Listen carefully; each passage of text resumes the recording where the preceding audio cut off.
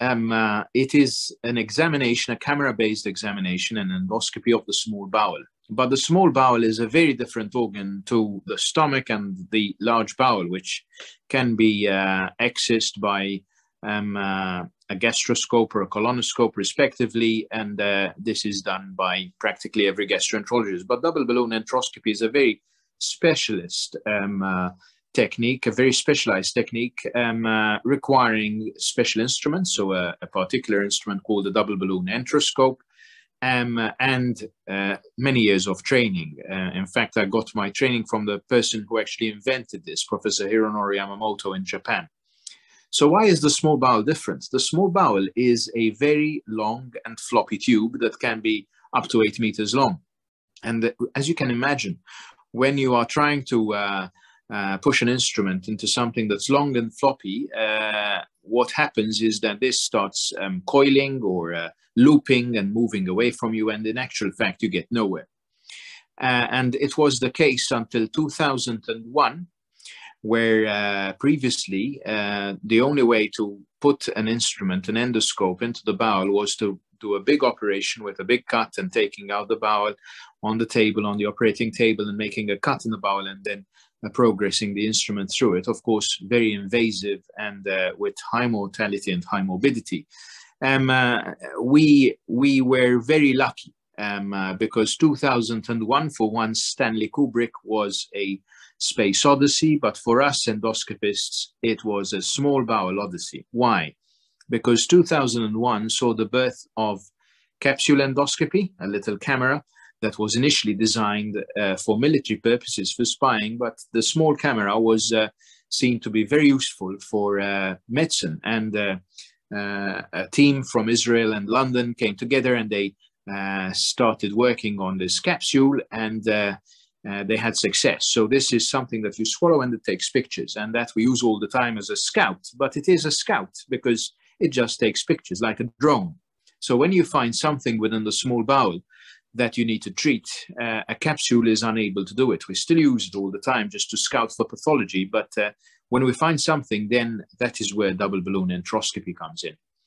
And double balloon enteroscopy, although a long word, is a relatively simple idea, but a genius idea. So a little balloon at the tip of the scope is inflated, and in order to allow us to have an anchor point, this grips the small bowel like so. The analogy would be that imagine you have a bucket which has lost its handle and you wish to pick it up. You can of course grab it, but another way of doing it is to inflate a children's party balloon inside it, and if it inflates enough, it can hit the walls and grip them, and then you are able to lift that bucket just by lifting this inflated balloon.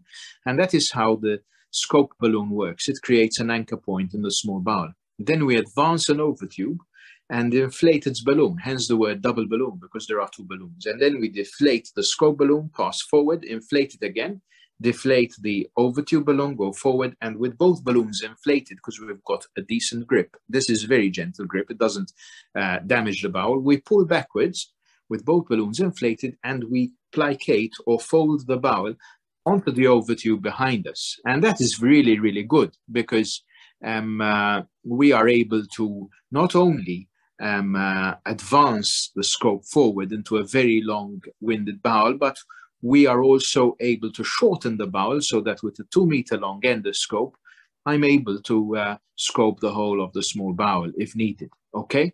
And what can we do? We can treat bleeding lesions without the need for an operation. I can retrieve foreign bodies, for example, a capsule or something else that has been stuck in the small bowel, or a bone or something like that. I can even remove polyps. It allows me to even stretch strictures, narrowings of the bowel. And this is used in things like Crohn's disease, or where there are other strictures caused by drugs, for example. Non-steroidal anti-inflammatory drugs can cause this. So it allows us to do many things without the need for surgery within the small bowel. It has revolutionized the way we handle small bowel disease. And together, capsule and And double balloon enteroscopy have really avoided the need for big operations to actually do an enteroscopy, or a small bowel endoscopy as it is called in medicine. So double balloon enteroscopy can be used for bleeding lesions in patients who have been suffering from bleeding from what we call angioectasias, or small intestinal vascular lesions. It allows us to apply clips or to even cauterize these. It allows us to take biopsies, for example, if we're suspicious of inflammation or if there is a suspicion of malignancy. It allows us to mark areas for laparoscopic or minimally invasive keyhole surgical removal of a tumor, for example, and that avoids a big cut.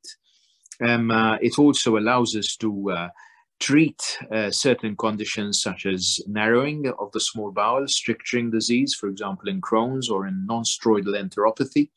It also allows us to remove certain types of polyps, particularly in the context of Poytz-Jeghers syndrome, which is a polyposis syndrome that creates polyps in the small bowel. And it allows us to even investigate areas of abnormality that have been picked up on a CT scan, for example, a CT enterography, or on capsule endoscopy. So it really allows us to have a very good look at the small bowel, but not only to look, also to take biopsies and treat. And that is the main difference between capsule endoscopy and double balloon enteroscopy. Of course, we always do things like capsule if it is indicated beforehand, and if we can't do capsule, or if we want to do another test, we also can recourse to a CT scan, a CT enterography, or an MRI scan many a time before the double balloon enteroscopy, because that serves to guide us to where the abnormality lies. So double balloon enteroscopy is a very safe procedure. We have amongst the most experience in the world after Japan. My center has been running for over 12 years, and we are considered to be the busiest center in Europe and the second busiest center in the world. We do up to 8 double balloon enteroscopies a week. It is a very safe procedure. The complication rates are less than 1% overall. There's small risks like any other endoscopic procedure of making a tear in the bowel, causing bleeding or causing infection, extremely unlikely. And very rarely it can irritate what we call the pancreas. But with our experience, even with therapy, the complication rates are exceedingly low. It's not really a painful procedure, but it can be a bit uncomfortable. And so we do it under deep sedation with propofol with an anesthetist there, or else, if necessary, with general anesthetic. But many a time, our anesthetists are able to provide the patient with, in the vast majority of occasions, are able to provide the right degree of comfort and safety for our patients. So it is a very safe procedure, yes, with a high success rate. So a double balloon enteroscopy is usually required when someone presents with small bowel disease, for example, small bowel bleeding, or for example, in the context of Crohn's disease, when there's areas of inflammation which we're not sure about, when we need tissue sampling, when we need to take biopsies, when we need to treat narrowings of the small bowel, such as strictures in the context of Crohn's disease or non-steroidal enteropathy, a condition caused by the intake of non-steroidal anti-inflammatory drugs over a long period of time. It allows us to remove polyps from the small bowel, and it allows us to also inspect certain areas of suspicion, which, for example, have been seen on a CT scan. So it can provide the whole remit, both of diagnostics and therapeutics of the small bowel, which previously was a very challenging place to look into. So a double balloon enteroscopy takes as long as it should, which is usually if the pathology is close to the stomach, if we're going down from the top end, or if it's close to the colon, if we're going up from the bottom end, that usually takes shorter. So it can take between half an hour and up to 2 hours usually, but many a time it really just takes about an hour or so, depending on what we need to do and where we need to go. Okay, so each case is judged by its own merits and takes as long as it should, but usually it hovers between 30 minutes to an hour, but can take up to 2 hours.